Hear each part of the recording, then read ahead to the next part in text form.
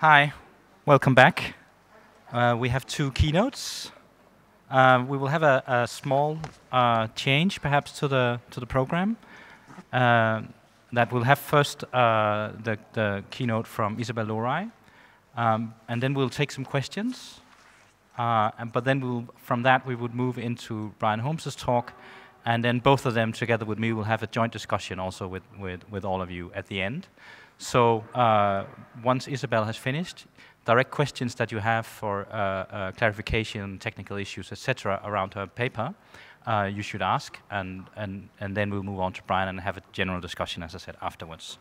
Also, since we are trying to have a joint discussion rather than two discussions, we are hoping that we can end a little bit sooner than 9 o'clock, around 8:30, I've been told.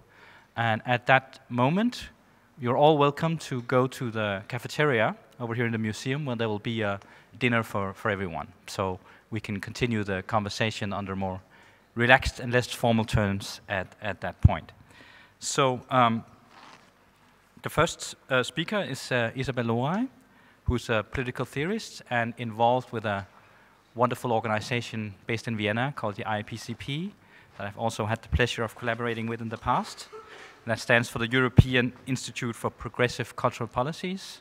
Among other things, they edit a website and a book series called Transversal that might be interesting for people also in terms of the conversations that we had earlier, and how to think of the transversality of struggles, not just thinking of precarity within the cultural sphere, but how it's perhaps a general condition within labor today across the globe, really. More recently, Isabell has also published a book that I can highly recommend called State of Insecurity, Government of the Precarious. It came out this year, and it's available in the bookstore, so that's a plug for you. Yeah, without further ado, I will give the stage to Isabell, who will give a talk called Autonomy and Precarization, Neoliberal Entanglements of Labor and Care. Please, Isabell.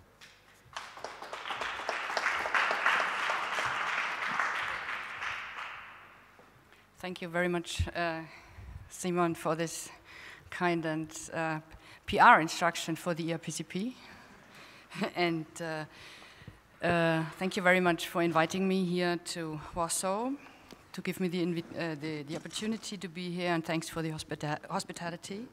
And I'm very glad that what I now want to say in, I don't know, 40, 45 minutes connects, I think, very well what is already said, and it would be great to continue the discussion we just started with the public, so-called public workshop, and would be great to have all this again together after mine and Brian's talk.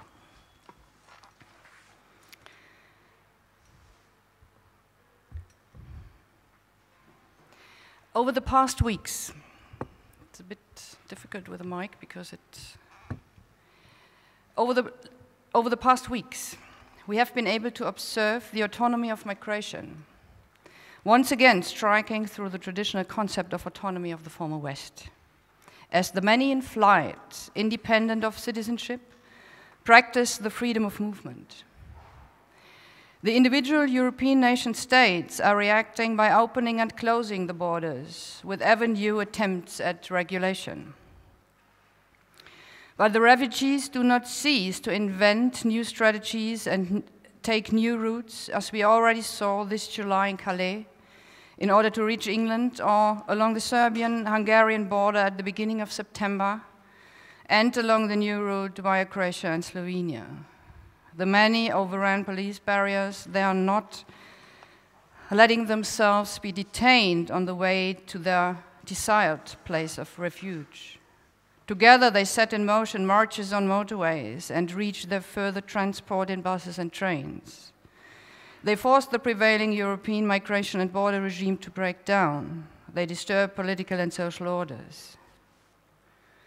Yet even if they were welcomed at first, as in Munich by many residents at the level of national and European policy, refugees are, if not illegalized and criminalized, hierarchized according to citizenship and countries of origin, into good seekers of protection who have fled war, and those others, bad migrants, who only seek a better life, meaning work, and therefore immediately become competitors to the respective majority society.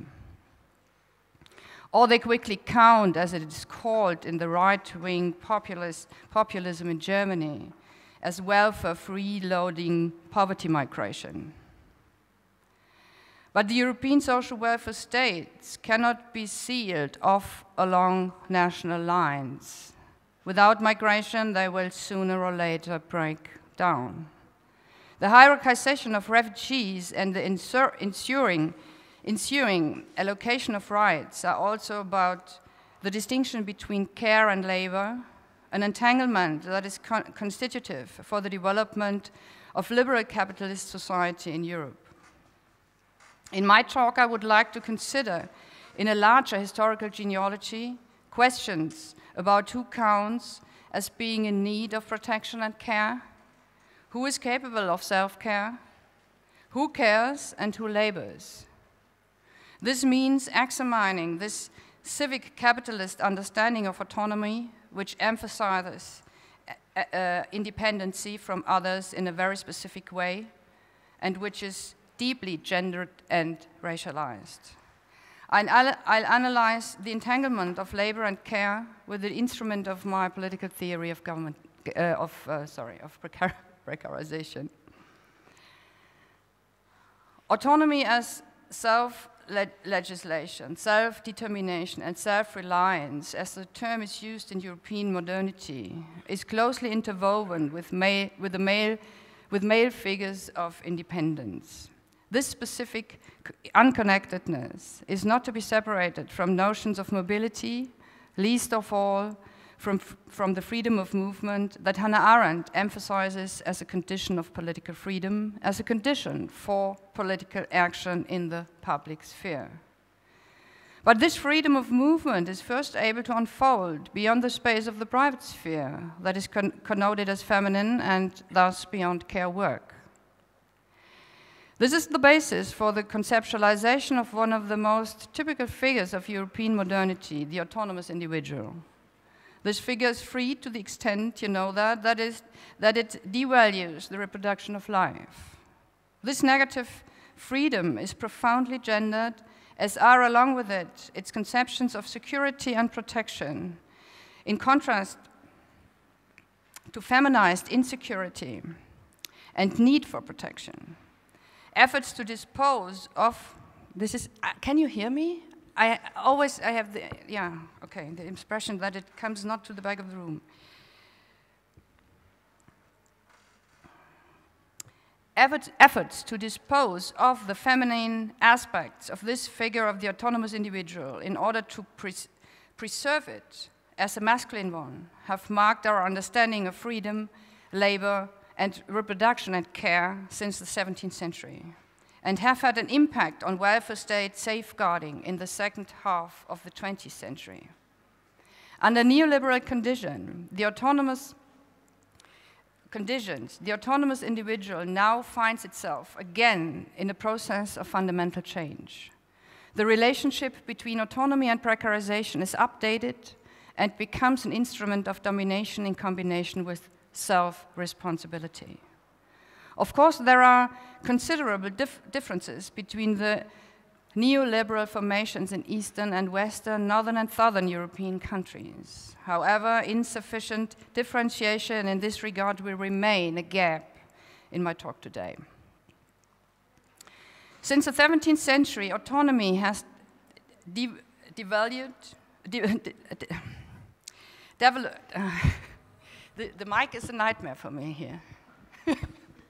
Hope it's not for you, because it's okay, it's okay. Since the 17th century, autonomy has developed in European modernity within the assemblage of the precarious. Independence is interlinked with logics of protection and security, which devalue, overlook, or ward off fundamental precariousness as threatening, or in other words, the mutual dependency on others and connection with others. In this historical genealogy, autonomy is based on warding off the potentiality of the common. The negation of shared precariousness, and thus of the fundamental necessity of care, constitutes not only the autonomous individual, but also the modern architecture of statehood, democracy, and capitalism. The negation of precariousness structures central liberal democratic norms and parameters such as freedom, equality, and property. To further develop these theses and questions, I distinguish between three dimensions of the precarious: precariousness, precarity, and governmental precarization. Precariousness describes the socio-ontological level. From birth on, bodies are dependent on care and reproduction by others. In order to survive, they are dependent on social relationships. Living beings always exist relationally. A completely autonomous life is an illusion, and invulnerability is a fantasy of omnipotence. However, despite care and reproduction, bodies remain precarious. It is inevitable that they become ill, suffer accidents, die. There is no complete protection from this precariousness. Precariousness is shared with others and thus points out to the fundamental connection with others, but does not make everyone the same. It designates no anthropological constant because its degree is historically and geographically very differently determined. This is exactly the fundamental dimension of life that has been systematically devalued with the formation of bourgeois liberal society, democracy, and capitalist production conditions, and has been warded off as threatening. With the construction of threatening precariousness, the second dimension of the precarious is already addressed, the dimension of precarity. This designates conditions of legal, political, economic, and social inequality, hierarchizing categorization, structural discrimination, belonging, and exclusion. In short, precarity designates domination conditions that are divided up and distributed through protection, care, and safeguarding. The third dimension is governmental precarization. This dimension of the precarious expands Michel Foucault's concept of governmentality, by which he means the techniques of governing by biopolitically oriented capitalist democracies. Against this background, governmental precarization emphasizes how conducting state governance and individualized self-governing are intertwined in governing through insecurity. Autonomy is one of the cornerstones of these governmental techniques up to the present. In the late 17th century, and now I will make a very quick ride through the European political theory. In the late 17th century, John Locke, the founder of liberal thinking, understood the individual's right to self-determination as freedom that is not only linked to property, but also to labor. Locke conceived labor as free labor in the framework of which the relationship to one's own body is a property relationship. Every man, according to Locke, has a property in his own person. The labor of his body and the work of his hands are probably his. These thoughts were taken up again 100 years later by Adam Smith, 1776, when he declared, "This property, which every man has in his own labor, is the original foundation of all other property." Smith was convinced that the freedom of productive labor would lead to the worker being able to feed not only himself as a free man, but also a family, and that he would be independent from charity provided by state or non-state institutions. In the second half of the 18th century, the idea of the freedom of labor as independence from conditions of feudal coercion intertwines with the bourgeois idea of freedom as voluntary submission to impersonal law applying to all, the now self-decreed laws of political democracy. Freedom intertwines with autonomy. The new bourgeois laws replace the personal dependency and arbitrariness of the Ancien Régime. Yet the ideas of freedom, equality, autonomy, and self-determination have been based on contradictions, which is very well known, from the very beginning. The bourgeois democratic social contract is founded solely on the legal equality of the property-holding white male free citizen. The equality and freedom of all others was postponed, in the best case, for the future. In fact, the arrangement of bourgeois male autonomy and submission is to a crucial degree based on the patriarchal subjugation of women in the private sphere. This involves the negative freedom from precariousness and constitutively being connected with others. In bourgeois capitalist society, precariousness is domesticated and enclosed in the private sphere. Care and reproduction are feminized, depoliticized, devalued, structured by precarity on the basis of gender, sexuality, and race. This division of social space, according to a gender-specific distribution of labor and the distribution of hierarchized subjectivations, allows the advent of the new mode of governing of the bourgeois capitalist society, which Foucault called biopolitics. It is a governing through self-governing and exercising modes of behavior. Every person in a population must learn, more or less self-responsibly, to have a body that is not independent from certain conditions of existence. They must learn to influence their precariousness, depending on how they live, take care of their health, work. These kinds of relations to one's own body serve the production of a class-specific and heterosexual racialized gender binary, which not only secured the maintenance of the labor force in a gender-segregating way, but also ensured generativity to strengthen the nation-state at the same time, along with constructions of a superior white race. Such ideas could not have emerged without the theory of possessive individualism and the liberal ideas of freedom, autonomy, and civilization. For the male worker, however, precariousness could not be sufficiently domesticated through individualization, devaluation of the others, and feminization of reproduction in the private sphere. Smith's idea that free labor must be able to feed a family quickly turned out to be utopian capitalism. The freedom of labor capacity was no protection against precariousness. Existential vulnerability due to illness, accidents, or unemployment remained intact. Collective social welfare state institutions of insurance, which first had to be fought for, were able to ensure relative autonomy, significantly for the male breadwinner.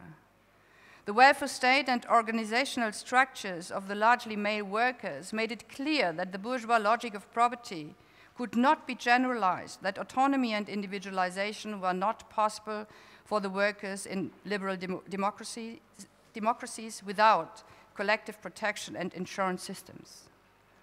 Legal claims and solidarity led to a social compromise that provided a welfare state complement to Fordist individualization up until to the 1970s. In this way, the idea of male freedom and autonomy through wage labor could be collectively supported and maintained through the consolidation of the gender-specific separation between paid productive and unpaid reproductive labor and between a public and a private sphere. At the same time, those constructed as dangerous others were striated and marginalized at the peripheries of societies. Already in the 1980s, black feminist theories such as Patricia Hill Collins showed that the unambiguous assignment of women to the private sphere of the family and unpaid reproductive labor represents a white and bourgeois model and does not correspond to the realities of the lives of black women, white proletarian women, and especially migrant women in the United States. But the housewife who is dependent on her husband and and his family wage was, and this is not only true for the US, the standard for state welfare support for women, and therefore also for those who didn't live according to this family model. Most affected by this are single mothers, and it is no different today. In their investigation of the discourse about welfare mothers, Nancy Fraser and Linda Gordon have shed light on the function of female-connoted social dependency for the autonomy of white male workers. For this masculine autonomy is based on the extensive non-perception of their own subjugation in production conditions. At the moment when white men were made politically and legally equal, quote, by definition then economic inequality among white men no longer create dependency. Thus dependency was redefined to refer exclusively to those non-economic relations, so-called non-economic relations of subordination deemed suitable only for people of color and for white women, end quote. This male form of autonomy was thus based on the precarity of others who were differentiated in their subordinate dependency into those who appeared worthy of being protected and those who did not, into good household dependency and an increasingly bad, or at least dubious, charity dependency. A similar pattern can be seen today with respect to refugees. The differentiation into good refugees in need of protection and bad welfare freeloaders. What currently distinguishes neoliberalism in Europe is, despite assumptions that are still widespread, that the precarious are no longer solely those who can be marginalized to the peripheries of society. Due to the individualizing restructuring of the social welfare state, the deregulation of the labor market, and the expansion of precarious employment conditions inside the EU, we currently find ourselves in a process of normalization of precarization, which also affects larger portions of the middle class. In this process of normalization, precarization has become a political and economic instrument of governing. At the same time, people continue to be legally, economically, and socially marginalized and excluded through structural inequality, through precarity, which means that they are less protected than others or protection is altogether denied them. This becomes apparent in the different European democracies with the simultaneously occurring processes of economic and financial border elimination on the one hand, and border creation to ward off global migration on the other. A global hierarchy of mobility and legal status is taking place, through which migrants are made precarious to the extreme.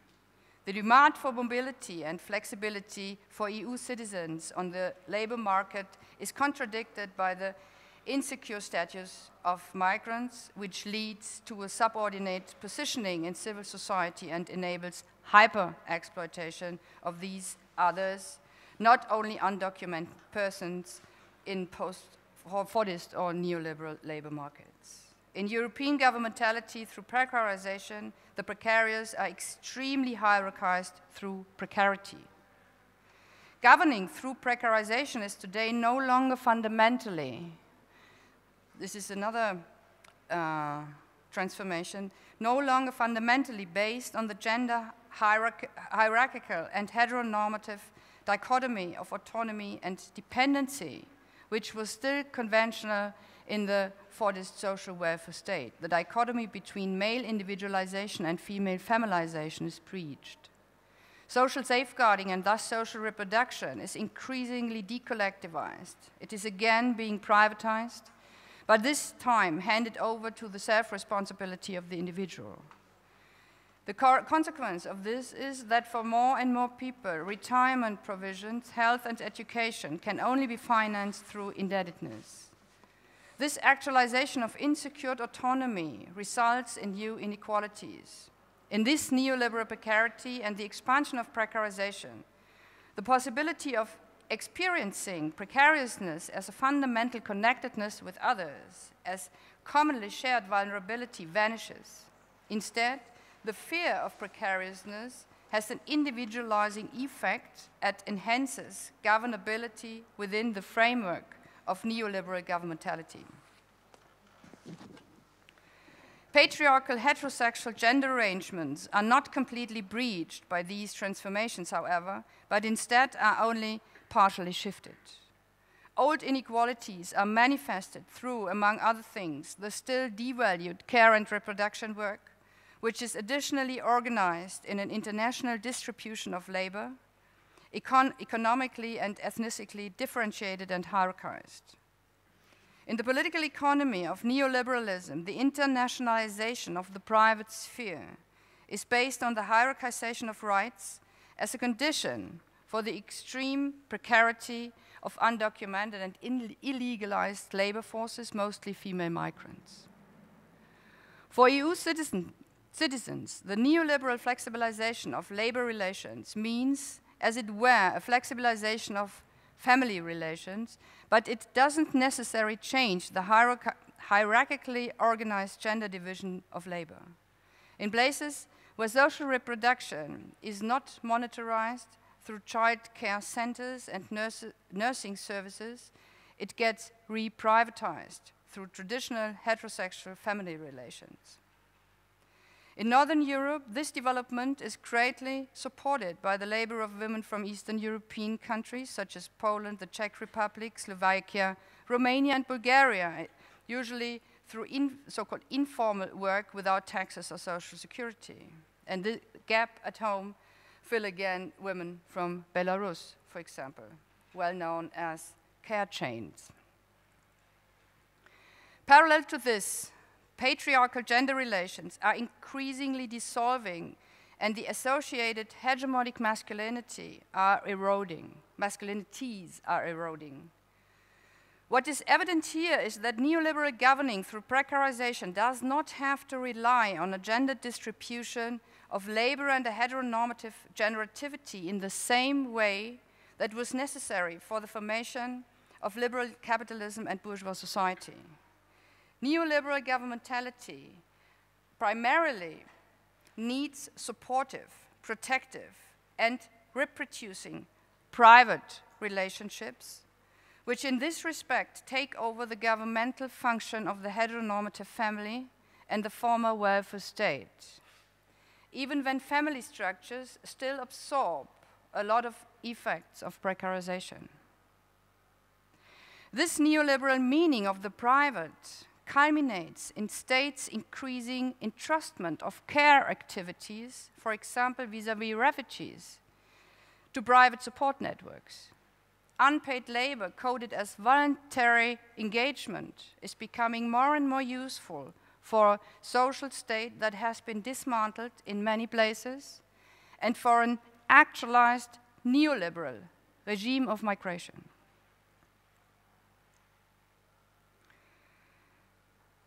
Governing through precarization requires specific forms of freedom and autonomy, which are condensed in the concept of self-responsibility. Social safeguarding is transferred back to the responsibility of single persons as autonomous individuals, no longer primarily with a gendered connotation, but with genealogies back to the times before the formation of the different European social welfare states, which now become recognizable as historical exceptions. With the call for self-responsibility, not only are the bourgeois biopolitics of neoliberal governmentality actualized, but the morally supported ideology of autonomy independent from the social welfare state also returns. With a moral understanding of freedom and autonomy as self-responsibility, precarization, poverty, and dependency on the minimalized social welfare state can be discredited as being purely self-inflicted. Securing one's own life with a now activating social welfare state continues to center on wage labor.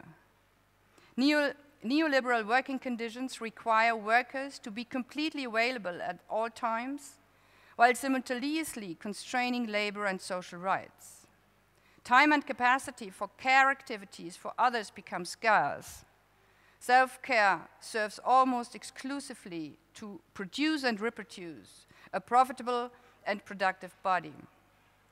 Reproduction as a model of subjectivation is shifted to the realm of capitalized production.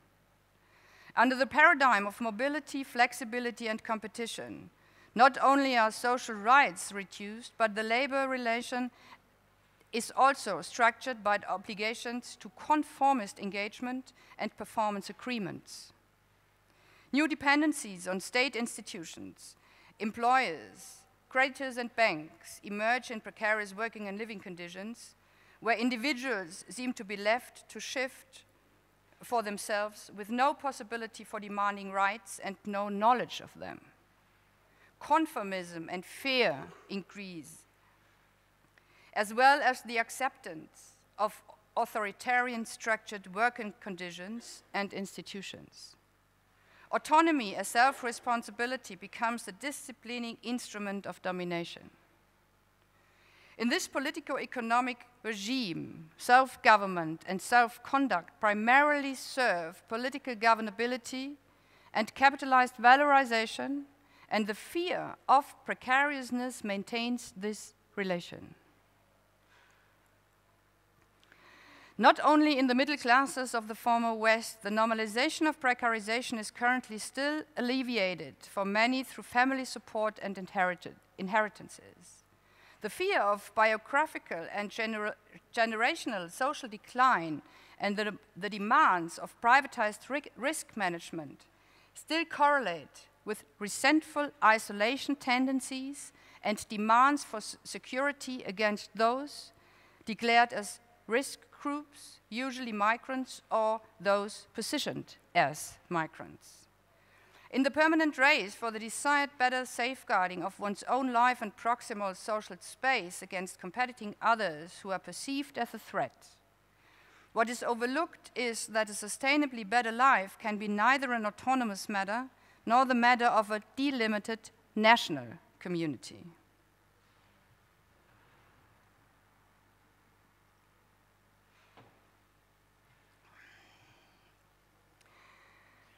If we think radically about what a different society, a different form of living together might look like, updating or enlarging the welfare state cannot be our ultimate concern, for the function of the welfare state is always to provide cushioning for liberal and neoliberal economic practices. Instead, we need a break with neoliberal thought and action.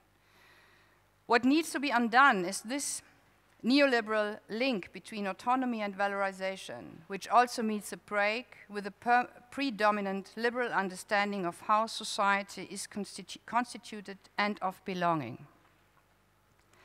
But how might we picture a social type where caring practices and the need for care are no longer devalued, privatized, and hierarchized through the denial of rights? How can the patterns that regulate decision-making about who gets protected and who is denied protection be broken open? The queer feminist theorists and activists of the Madrid-based group Precarias a la Deriva have offered important considerations to such a new way of thinking. They propose the concept of, and it's very hard to translate it, care community, care citizenship, a ciudadanía. The Spanish neologism ciudadanía conjoins state citizenship, ciudadanía, with care, cuidado, into a new form of socially, politically, legally, and economically living together beyond the nation-state border regime, in which the relationality with others is not to be broken off, but is instead considered fundamental. Ciudadanía is not a social and political community that is constituted through the categorization and hierarchization of those in need of care and protection. Rather, the precarious are interested in sustainably breaching existing logics of security and insecurity. Their political and social strategy consists in enhancing the value of care through a new understanding of care activities and needs for care, and to make it a starting point for politico-economic considerations. According to the precarias, we have been facing in a multidimensional care crisis for some time now. This is not to be separated from the precarization of existence with which more and more people are confronted in different ways. For irrespective of how great the investment of capitalized and technologically mediated self-care, and irrespective of whether they are categorized as in need of care or not, bodies need a roof over their head, possibilities for working and education, food, sexuality, and support when they are ill. Bodies are precarious, not only at the early stages of life, but throughout entire lifespan, and in particular when they age. Bodies remain dependent on the care of others. As the precarious uses the term care, it covers all areas of social reproduction, housework and care work, as well as activities in the areas of health and education. And they take forms of communicative and affective labor into consideration. They situate the aspects of care in socially living together with others. In order to deconstruct the phantasm of autonomy and superiority, according to Precarias alla deriva, and here they refer, of course, to many queer feminist thoughts, it is necessary to break with three fundamental dichotomies of liberal state citizenship. First, it is necessary to break with the separation between a public and a private sphere, and thus with the relationship of subordination between the genders. The second break that is needed is the break with the gender-specific division of labor, unequal pay, unpaid care work, and its concomitant unequal access to social insurance, wealth, and participation. Both breaks are decisive for the third break, with the separation between autonomy and dependency, which permeates the understanding of self-determination and self-sustenance. For dependency means the incapacity to realize the project of individual emancipation. In this perspective, only those who are autonomous, who count as autonomous, are able to shape their own lives.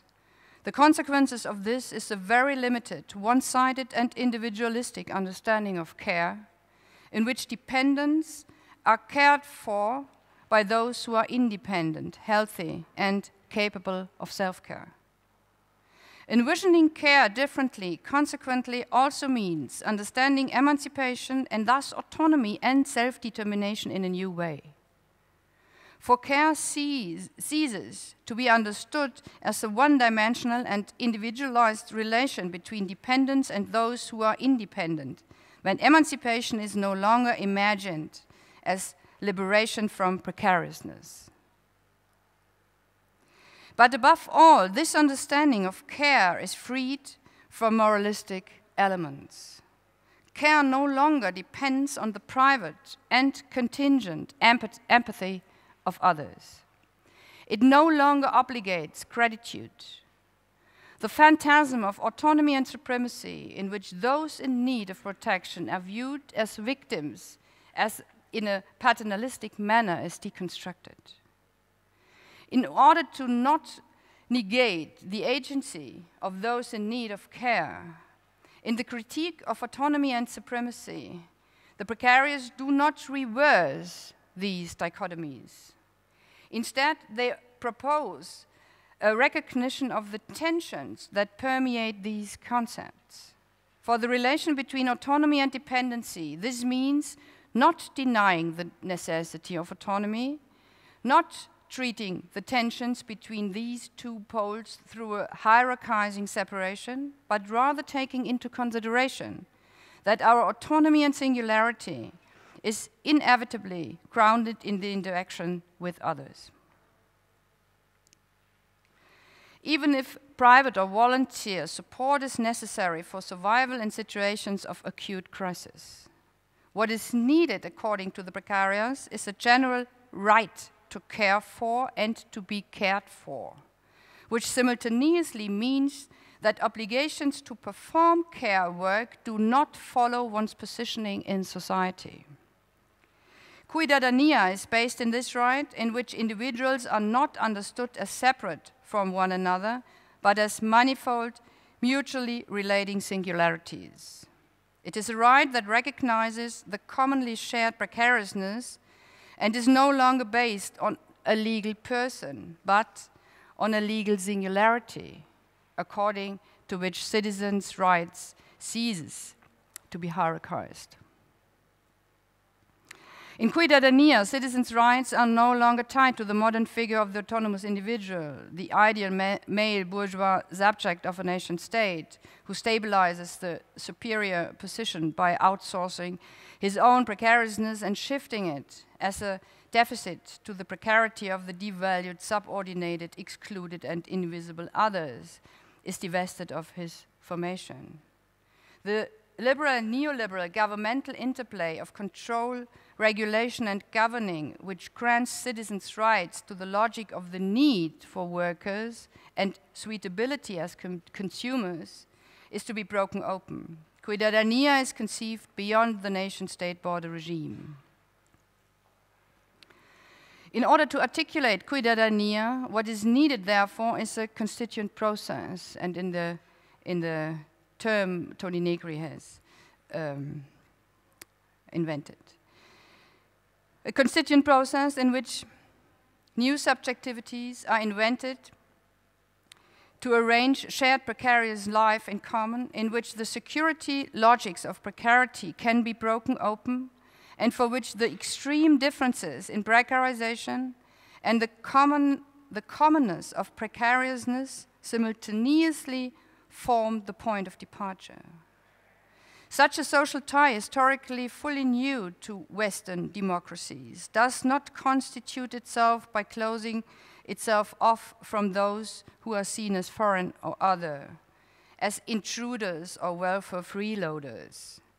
Those who have to start in a new place because they fled cease to be dependent on the worry and care of volunteers, cease to be subject to paternalism. Instead of integration into an existing political and social community, this is a new form of democracy beyond the nation state. Migration is no longer conceived as immigration or emigration in the national state framework, but in itself will and independence from national and supranational regulations and border regimes as global autonomy of migration as freedom of movement. With this fundamental change in perspective, Ciudadanía begins in the present. And all who live together in this way become aware that migration means a desire for a good life not only for those in movement, but that the good life in the chosen society in fact only stands a chance for all when it emanates from care and welcomes migrants on equal terms with all democratic rights. Thank you.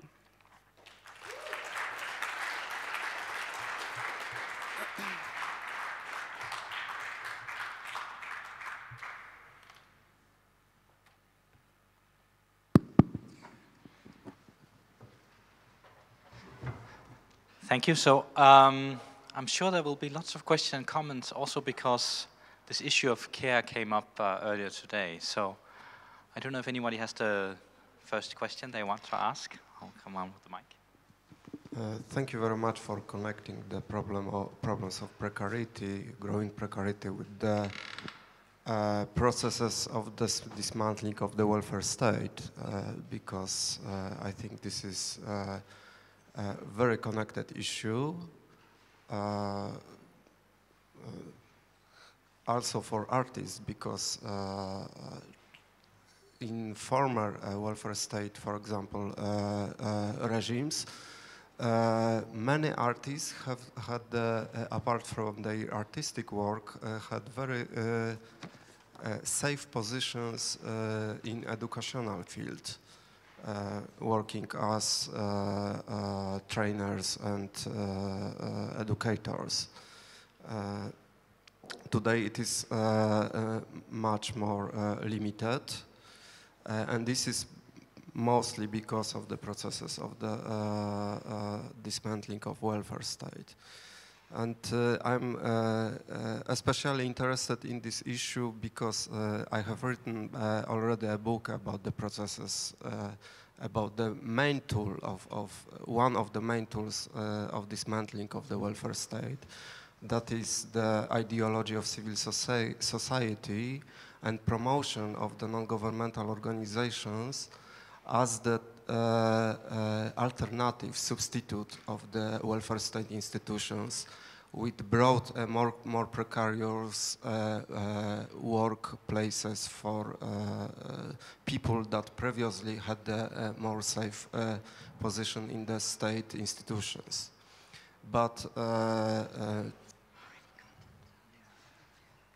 But today I think that this is much more connected with what I was previously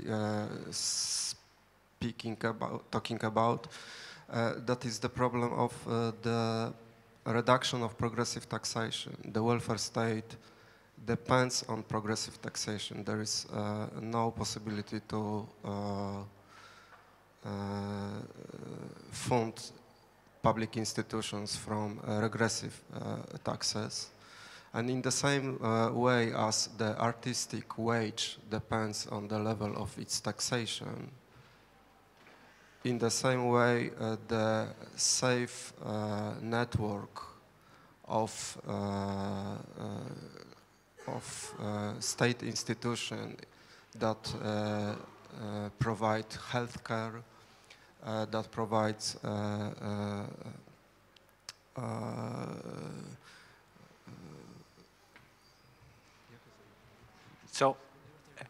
retirement systems, also for artists. It all depends on the progressive taxation, and the problem of the reflection on this dependence on the fiscal systems, I think it's not well understood. So is there a specific question? Because I think we're getting into the discussion now a little bit. So. No. Okay. No.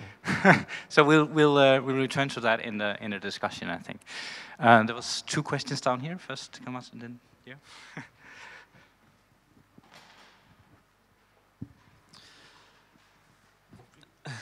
Thank you so much for this fantastic work that you've done. You really connected a lot of things that I think were really important to connect, so thank you so much for that.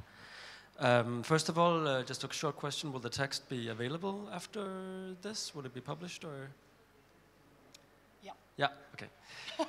And the second question was, you talked a bit about how, I'm just unsure if I understood it correctly, but neoliberalism was actually, neoliberal governmentality was actually eroding this traditional masculine gender model because it relied on relations.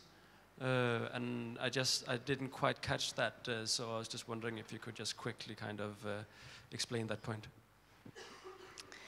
The central argument was that this kind of governability through a dismantled and restructured welfare state that is most focused on the individualization and privatization of risk is not based as much as the Fordist welfare state and Fordist economy on a heterosexual gender binary, and so not this neoliberal governmentality is not based in the same way or in a different. It is not.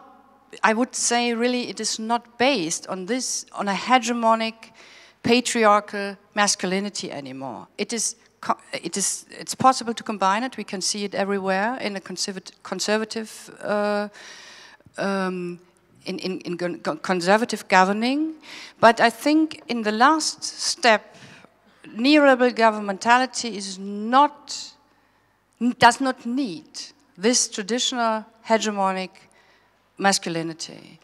But it needs, of course, the relatedness, the support, the supports of social relations.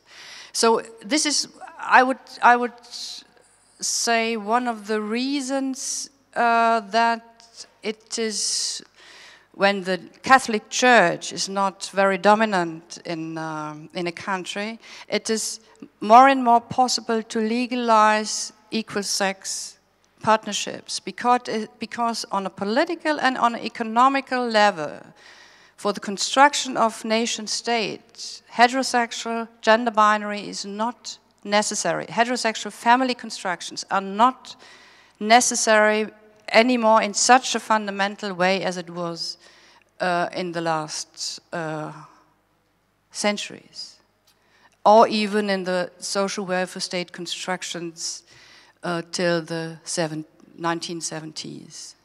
Can I just follow a follow-up question? Do you think that this then makes the issue of race distinction more important for neoliberal governmentality? No, I think it's flexible. It can play with the so-called diversity things, diversity differences, to be more effective of all the skills of the workers you have in all their diversity. It is flexible, and it needs on a political level, but this is one of the arguments. There is a connection, an interconnection between the normalization of precarization and the demands for security and demands for the for renationalization, for borders, on a conservative scale, but probably not only there. And we have to be aware of it. It's very flexible, and it's interrelated. And the liberal connection of freedom and security turns out into a very fundamental connection with not freedom and, with freedom and insecurity. So. Yeah, well, thank you for the talk. I have a question which is rather, sorry for that, quite philosophical and perhaps completely scholastic, but maybe it is relevant because, well, it concerns basically the development of your argument at the beginning, where you attributed the concept of autonomy to Lockean liberalism. And I think it is not there, to be honest. I mean, they have freedom, and freedom, as you rightly put it, defined as self-ownership and the right to acquire ownership plus freedom from constraint. While the idea of autonomy, well, is Kantian, and it's quite different because it's about acting according to your own law. It's a self-constitution, which doesn't really require this relation to property, self-property. It's quite a different thing. And of course, philosophically afterwards, it bears quite different fruit, even if I agree that in the end, autonomy has also its own patriarchy, namely sending women back to nature. This is the trick. But you talked about as if liberals initially in the 17th and 18th century were operating the idea of autonomy. I don't think they did, properly speaking. Yeah, thank you. My argument was that autonomy has its own patriarchy, one point. The second point is the argument with Locke was that he combined freedom with labor, and I didn't mention Kant, sorry for that, but the argument was that in the development of bourgeois society, bourgeois democracies, freedom was connected with autonomy. So it's in the paper already. So I would like to ask a bit more to elaborate this this relation of neoliberalism and the welfare state, because I think like we don't have any more welfare state, and since the Reagan and Thatcher project of the 70s, like there is no welfare state as such historically. We have neoliberal state, and like probably I'm just like thinking about welfare in the term of organizing welfare as a common, you know, like as a communal project, and not in the terms of the welfare state, what historically welfare state was as a product of the Cold War and social democracy in the West, and what was like a welfare state in the ex-communist countries. I mean, this is completely another like form of the welfare state. Yeah, but this is the development I wanted to describe, another form of the welfare state, a dismantling, a transformation, a fundamental transformation. And of course it is cynical to call it welfare state or social, of course. But what still remains in a different way, of course, as in the 70s, it is a strategy, an instrument of governing. Yeah, it is as it was a compromise between, however you want to call it, to make capitalist conditions livable. Now it is in this activating mode. We have it extremely since the 2000s, and as far as I know, it's the same in Poland. It is an instrument of governing, and of course we have to be aware what is social welfare state nowadays, what its function is. And my argument, this was the reason, one of the reasons I did this big genealogy through history, is there is no way to go back to the 70s welfare state because it was deeply gendered and racialized. So we have to invent, starting from precariousness and precarization, we have to invent something new, what is needed for collective security, I don't know, and breaking through the thoughts, the way of thinking that are so stable in their transformations. This is the argument. Yeah, it's not to get rid of the need of security or of insurance, not, but we have to invent it anew in these situations, and in a new way beside nation state. Thank you very much for both the talk and the last answer, because somehow it made certain things that I was also thinking about a bit more clear. Because I was, like, since a couple of weeks, I have this idea fix, which is the institutions of the future, or the future institutions of the common, or stuff, like things around that. So I was curious, but I believe this is a question for the whole conference for us to discuss. So I will not ask you directly, or maybe, I mean, if you want, you can say something about the possible institutions of the future. The second, precisely, which preserve ourselves from this identitarian claims and destabilizations required by identity definitions, but also which allow a certain form of stability, a certain form of temporal stability, for instance, which gives the possibility to really produce support. I was also thinking of the concept of care while you were talking, and I think it's extremely, I mean, the talk was great and was situating the care at the core of the future, of the thinking of the future, and this is, I think, super important. And I think in Poland, it's very rare that you would, I mean, care resides on the margins of thinking of precarity, but not really in the core of it, in the majority of elaborations on this topic. So this is a very valuable contribution to our discussions here also. But I was also thinking of this concept, a bit extravagant concept of negri on one hand, so the love, and on the other hand, the love labor from Swedish love. Yeah, I know it's very extravagant to speak about that, but let's try.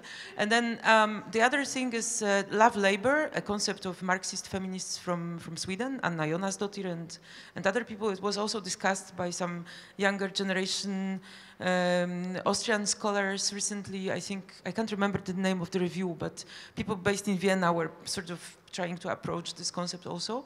So love labor as a kind of dialectics, because care has this understanding of being like a form of labor, so also something that involves affect, but affect is not at its core, and it's easy to reduce care to work somehow. So this concept of love labor has a purpose of solving the care or the affect from solely being perceived as work. So I'm curious what would be your opinions here. And I really was happy when I heard that this concept of autonomy was based on like precarity of others historically. This was, I think, a very beautiful, beautiful formulation. So I wanted to thank you for saying that, because it was really a beautiful sentence.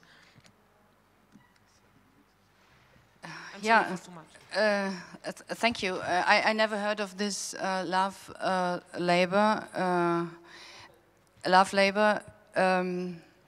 I can only say that it reminds me on some struggles, feminist struggles of the 70s that spoke about love as labor and problematizing the unpaid reproduction work. And I don't, yeah, I think it's something new. I can't say something about that.